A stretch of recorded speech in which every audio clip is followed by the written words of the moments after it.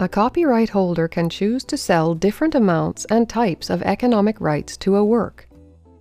What economic rights are sold and what economic rights remain the property of the copyright holder is defined by the agreement made between the buyer and the seller.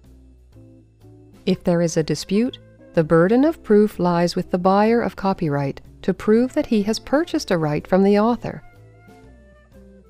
The right holder can sell ownership of copyright. However, after you have sold ownership, you can no longer use it yourself or sell it to third parties. An author can agree on how and when his name is mentioned and what specific changes can be made to the work. But it is not possible to remove moral rights, the right of paternity and integrity, from the author.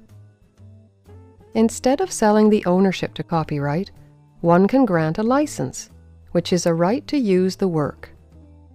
The one granting the right is the licensor, and the buyer is the licensee. If an author grants a non-exclusive license, he can continue to sell these non-exclusive licenses to new customers. However, when an author sells an exclusive license, he can no longer use it himself or sell that right to others. When granting a sole right license, the author can continue his own use but cannot sell rights to third parties.